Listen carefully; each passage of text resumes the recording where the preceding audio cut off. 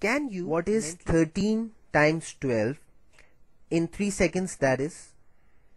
I know that you can, so give it a try. Your time starts now. Your time's over. Well, if your answer was 156, then that's terrific because you are calculating faster than the calculator. In case you could not calculate at all, not to worry, for you know that in next 4 minutes you'll be able to multiply any numbers closer to base 10 in less than 3 seconds. So let's see the usual way of multiplying 13 with 12. So 2 3 times is 6, 2 1 times is 2, 1 3 times is 3, 1 1 times is 1. Now add the numbers in the column. So 6, 3 plus 2 is 5, and this is 1. I know you must be getting impatient. You must be saying that cut this harder way. I'm already sick and tired of it. Show me the smarter way. So here is your smarter way.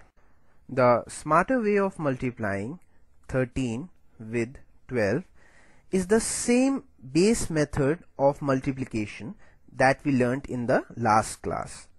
And yes, you guessed it right. The base here is 10. So since 12 is 2 more than the base, so add this 2, that is this digit, to this entire number. 13 plus 2 is correct, 15. And since base 10 has 1 0, so there is one place more to go. 3 2 times is 6, and that's your answer. Isn't that simple? You bet it is.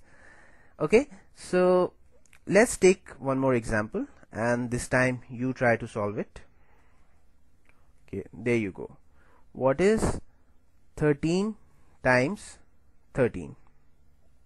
Okay, so first thing you did was to add this 3 to this entire number. 13 plus 3 is 3. 3 times is 9. So the answer is 169. Isn't that simple? Right. Okay, so let's take one more example, and be careful this time because I'm going to set up a trap for you. What is, let's say, 16 times 12? So add this 2 to 16. 16 plus 2 is 18. Now 6 2 times is 12, and you know that 12 is a 2-digit number. So, and there is only one place here to go, so carry forward 1, write 2 here. So the answer is 192. Isn't it? So this way, see, these are very common operations. No matter what question of mathematics you're trying to solve, you have to multiply the numbers. So if you know these techniques, then you'll be able to multiply quickly and correctly. Okay, so before we end this class, let me give you one last example. What is, let's say, 18 times 14? So first thing, add this 4 to 18. 18 plus 4 is 22, right? So 8 4 times is 32. So carry forward 3, write 2 here. 22 plus 3 is 25. So the answer is 252. That's your answer.